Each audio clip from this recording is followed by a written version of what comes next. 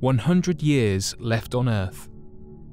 Quite possibly one of the most thought-provoking arguments made by Dr. Stephen Hawking was his claims made about the probability of events that could spell disaster for the whole of humanity.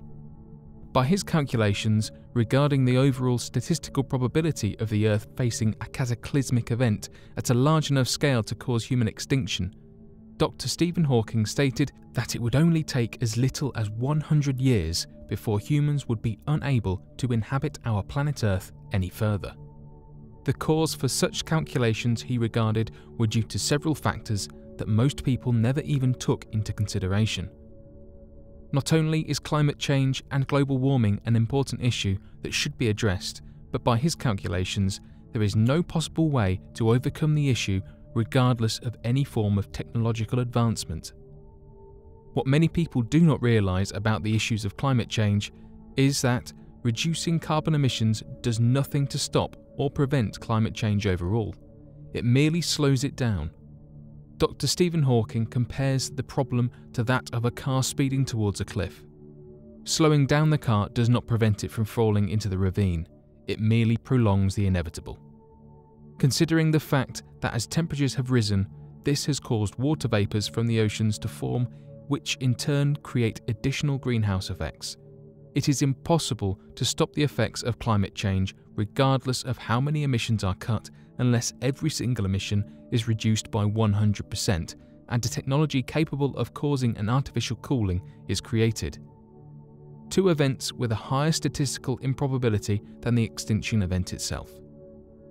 Given these factors alone, one would not be surprised in the slightest by Dr. Stephen Hawking's predictions, but his doomsday fortune does not stop there. Not only does he cite global warming as an issue of a cataclysmic scale, but he also believed and argued that we have reason to fear other advancements as well. From artificial intelligence uprising to alien invasions, Dr. Stephen Hawking claims that the only way humanity will persist past his line of extinction is to make attempts at preserving our genetic lineage by looking to the stars and accepting the fate of our planet as a whole. The Earth only has 100 years left, and we are currently in a countdown race against an extinction-level event itself. Planetary colonization. As dark and disturbing as Dr. Stephen Hawking's predictions of doom and extinction may be, the late research scientist also seemed to have had a tremendous amount of optimism relative to the coming ages of technological advancement and exploration. Dr. Stephen Hawking argued that if such an extinction-level event can be overcome, not only will humanity become far more united in its overall pursuits and political motivations, but we will be a spacefaring species with an aptitude for self-reliance, renewable resources, and technological innovations that will have dwarfed all past human creation. Dr. Stephen Hawking most notably refers to us as planetary colonizers, and makes the overall suggestion that not only will Earth be our home, but many of the other celestial bodies in the solar system may find themselves colonized equally as well. This appears not just to be an accurate prediction, however, as the advancements made by private research corporation SpaceX has more than propelled a modern space race in the pursuits of planetary colonization. In fact, many estimates for project deadlines put the first colonies on Mars to occur in 2030, which is merely within the next 15 years. Not only this, but NASA has begun the process and paperwork as well as research necessary for long-term inhabitation of spacefaring ships, with efforts being made to replicate the famous Von Braun research station, along with the robotics and agricultural developments necessary to create fully sustainable life supports. On top of these developments that have already seen space testing and other viable research options, including partnerships at the Biosphere 2 research laboratories, but NASA has already begun the processes and received funding for the development of asteroid mining relative to the formation and creation of spacefaring ships made from asteroids floating in the asteroid belt. This means that NASA will begin launching rockets to land on asteroids that contain precious metals and use those metals as a means to develop a large ship made from the asteroid, allowing for the formation of advanced research stations as well as pit stops for spacefaring teams. Many are skeptical about NASA's claims, however, but that should not be too much of a worry. Given the massive amount of success via SpaceX that Elon Musk has seen, Boeing has decided to throw their hat in the race to colonize the red Martian surface and has already begun the development processes to creating their own rockets, sustainable habitats, and further developments for long-term colonization. It could very well be that humanity, within the next 100 years, will come to call Mars our second home. Artificial intelligence. Before billionaire tech giants Elon Musk and Mark Zuckerberg started their vicious debates relative to the benefits or dangers of research and advancements of artificial intelligence, Dr. Stephen Hawking had already been working to give the grave prediction of the dangers of artificial intelligence.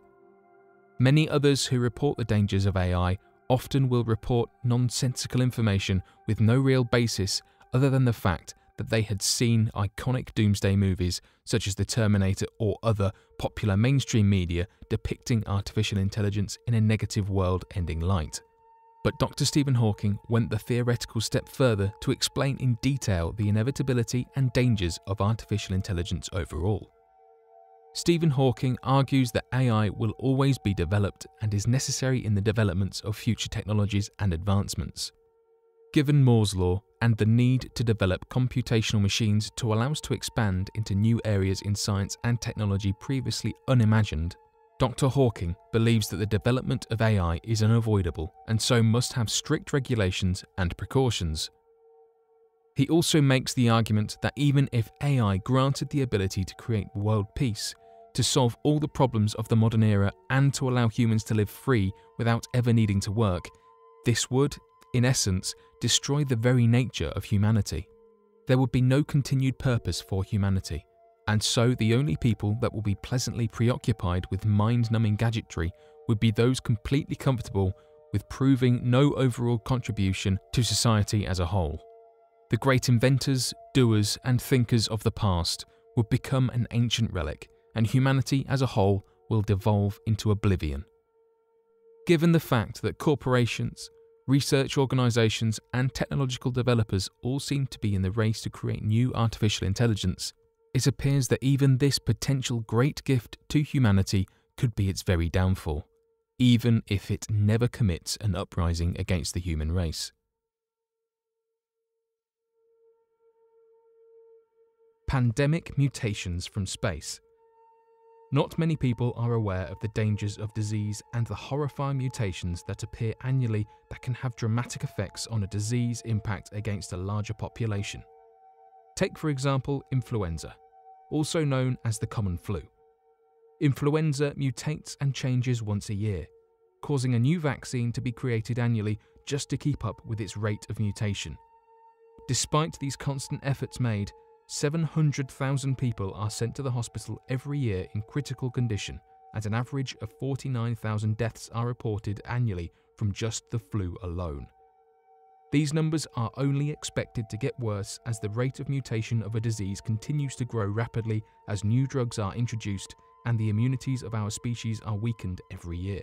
In fact, the top epidemiologists around the world were reported in a study that claimed that 90% of these experts expected a pandemic to occur within the next 100 years that will infect more than 1 billion people, cause more than 165 million deaths, and destroy the global economy, causing the worst recession ever recorded. These figures are only made worse when taking transportation into account, rising rates of population, growing cities, and confined spaces and budget cuts made to organizations such as the World Health Organization and the Center for Disease Control. New research, however, admits that these factors are merely the tip of the iceberg. When NASA conducted research regarding bacterial growth of salmonella in space, they found that for some strange reason, bacteria became far more dangerous after a spaceflight. Growing unrestricted in anti-gravity allowed the bacteria to become far more potent in nearly all regard, even when compared to lower doses to the same bacteria on Earth. Normally, this would not be an issue to the general population, as astronauts are prepared and diagnosed before entering space to ensure that they are not carrying any types of bacteria or diseases with them.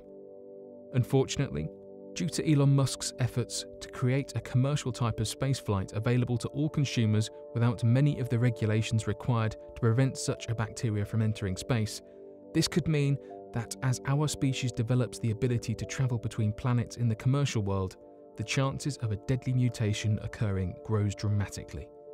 It could very well be within our lifetime that a terrible mutation occurs and more than half of the population of our planet becomes infected, which will only drive chaos, destabilization, and the eventuality of the end of our world.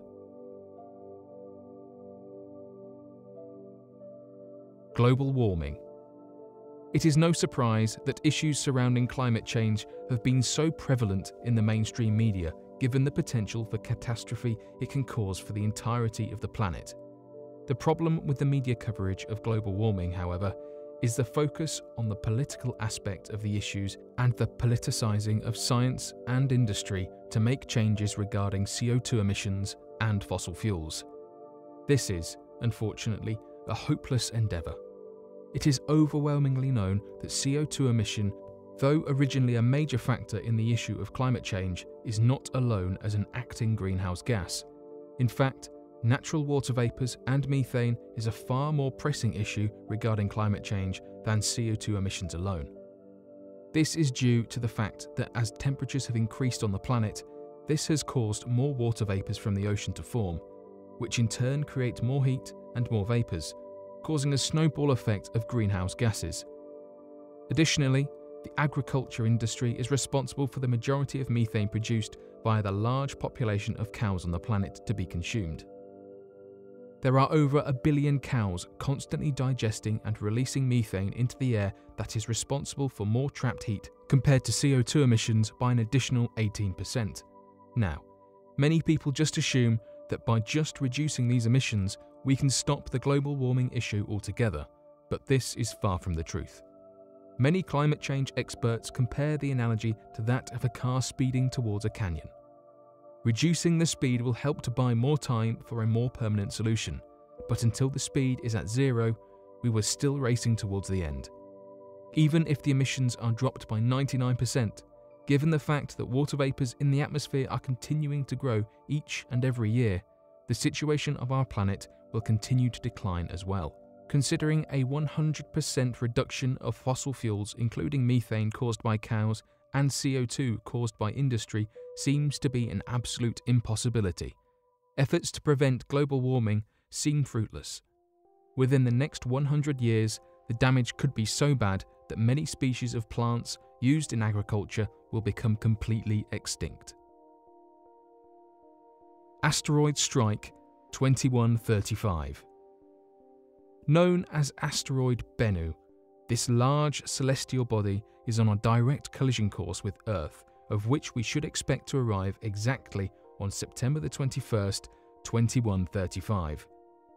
Though this arrival might be a long way away, the effect of its destruction makes the asteroid a serious issue that requires technology to be worked on immediately to prevent this issue from wiping out all life on our planet. In fact, NASA is currently designing plans and preparing for this event with a serious tone and a budget to match. Current designs on the plan, including building craft with the advanced ability to perform deep space drilling that can drill into the core of the asteroid and deploy large amounts of nuclear warheads to break off the large piece of space debris into much smaller and more manageable pieces that will burn up in the atmosphere. Given its speed and its trajectory, it looks, however, that even with a large arsenal, budget, and developments in specialized spacecraft, the human race will only have one shot to make sure the mission is a success. Otherwise, it could mean the end for life on our planet as we know it.